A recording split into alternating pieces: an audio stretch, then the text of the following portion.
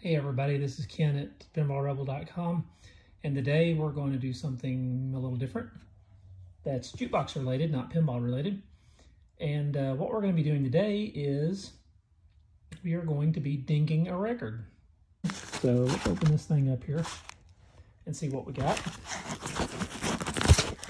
Here we go, here we go.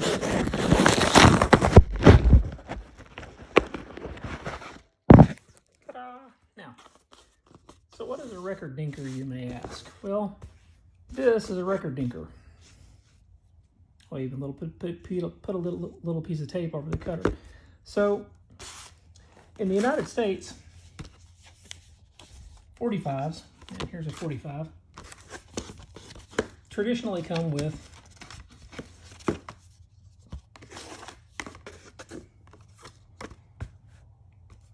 the big cutout holes. In Europe, they come with the small holes. This one I ordered from Amazon, and the reason I'm going to dink this record first is because, as you can see, it came chipped. So this one's already ruined.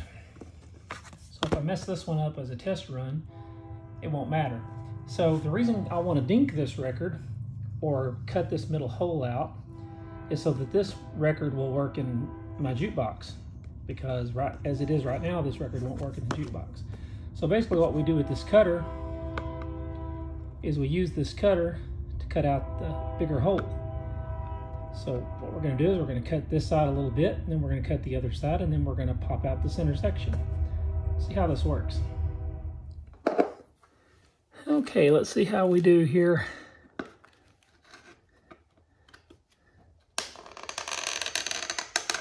Kind of hurts your teeth.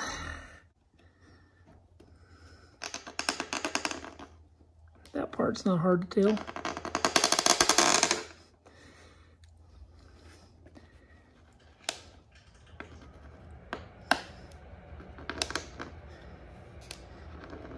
So we'll just kind of score it a little bit here, a couple of times.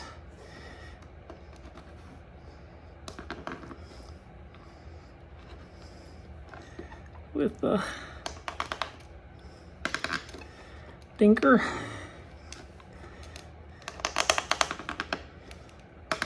Or the cutter if you prefer, whatever you want to call it.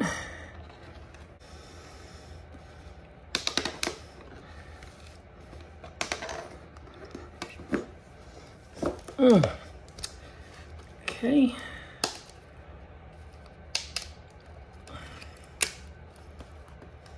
And look at that. Now we have a American 45 we can put in the jukebox, or a dinked record, as it were. Might take a little piece of sandpaper or a file and clean up the edges, but not bad. Of course, this one's not any good because, like I said, it came from Amazon damaged with the corner knocked out of it, a notch kicked out of it, but proof of concept.